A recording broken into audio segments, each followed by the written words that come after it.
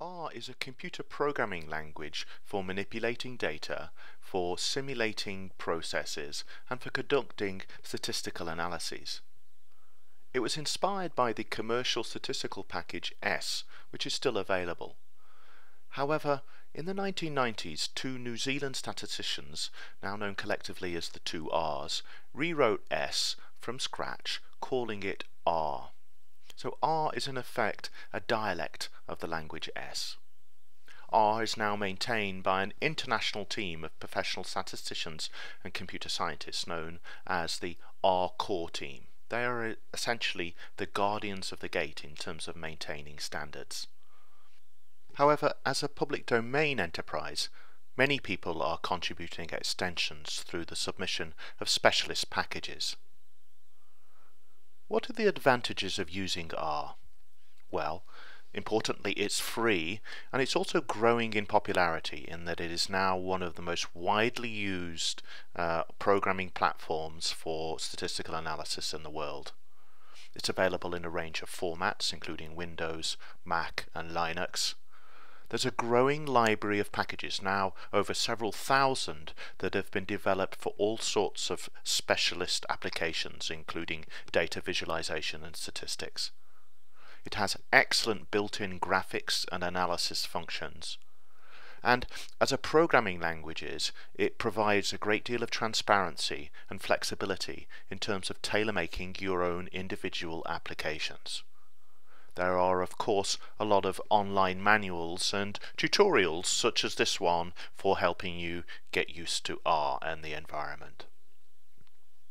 So what are the disadvantages of using R? Well, it's largely, although not exclusively, command line driven rather than relying on pull down menus. So if you're used to a Windows environment in which you use pull down menus, your learning curve may be somewhat steeper.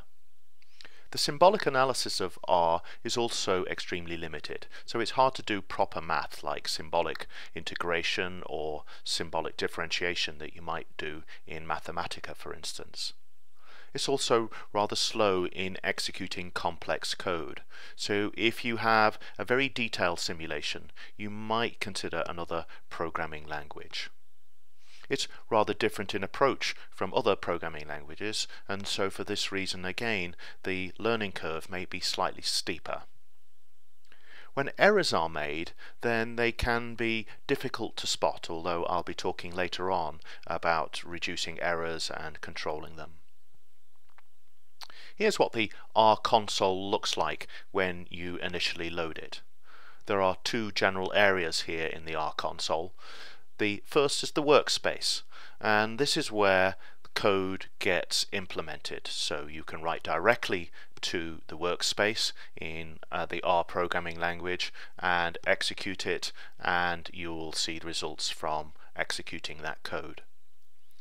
However, you can also write into a script editor where you're putting down R code, but it's not implemented in the console until you decide to run it. This is very handy because you can build up your scripts. You can also share your scripts with others to show how you conducted a certain analysis or how you simulated a process. So that's the basic R console. However, over the past few years, a number of interfaces have been developed to help you make the most use of R in terms of the programming environment. The interface that we will be looking at and using most frequently throughout this course is RStudio, and there's an introduction to RStudio in the very next video.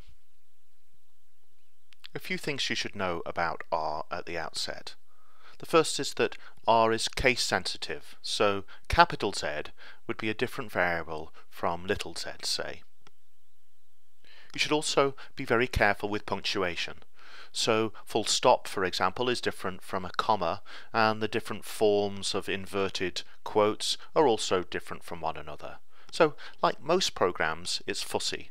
Initially, you'll find that painful, and yet later on you'll grow to embrace its fussiness. Spaces are not allowed, so that my data should be used to define a variable rather than, for example, my space data. And when writing long lines of code, you can, of course, continue on to the next line, but unless it's in squiggly brackets, which I'll explain in a later lecture, the appropriate commas should be at the end of each line. Here is the default color scheme that I'm going to be adopting in this course when showing R code in PowerPoint. Of course, when I show it in RStudio, the code will be very apparent. When I'm writing R code, I'm going to be writing it down in red.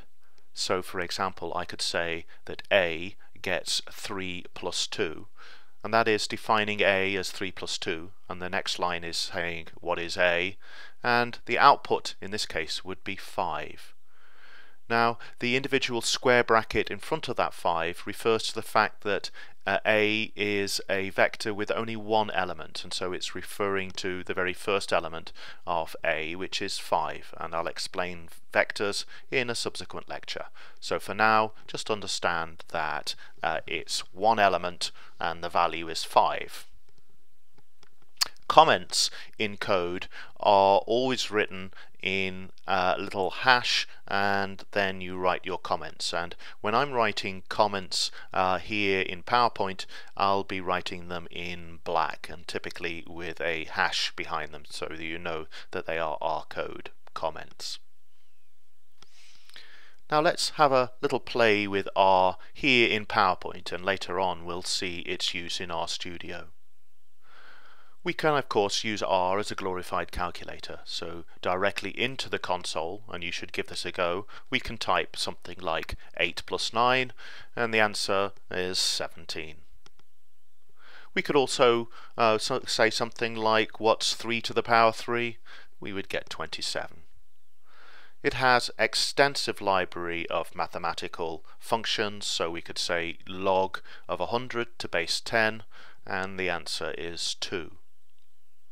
The default logarithm base is of course natural logs, so if we simply say log rather than define the individual base, then what we would have is the natural log. We can raise things to powers, exponent to power 4, e to the power 4 is 54.59. And there are a built-in library of constants too, so it knows what pi actually is. I'm now going to explain why we tend to use the gets in R code rather than an equal sign, although an equal sign will do the trick just as well. We could define A as the value 3 and then ask what's A plus A, and of course the answer will come back as 6. So we could use equal signs.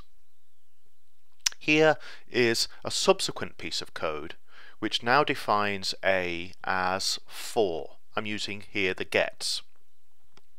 Now when we write subsequent code redefining a value of A, it will now use the new value of A. So when we ask A here, it will give us the value of 4. But here is why we use the gets rather than equal sign. We can say that the new value of A is equal to the old value of A plus 1. This is an assignment statement. It makes no sense as a mathematical equation because A could not equal A plus 1 under any circumstance. But when we define it as an assignment, we have A gets A plus 1, what is A? And we would get the answer 5 because the old value of A on the right hand side is 4 plus 1 is equal to 5. So I want to emphasize we could use equals throughout. However, because the relationship between an assignment statement and an equation is not exactly a clear-cut equivalence, that's why R coders like to use these get statements. Unlike other computer programming languages, variables that we use do not need to be declared and typed at the outset. In other programming languages, we need to inform the code that we are dealing with an integer, for example, or a real, or a character, or a logical. Here in R we do not have to do that. It makes assumptions about the type depending on how that variable is first assigned.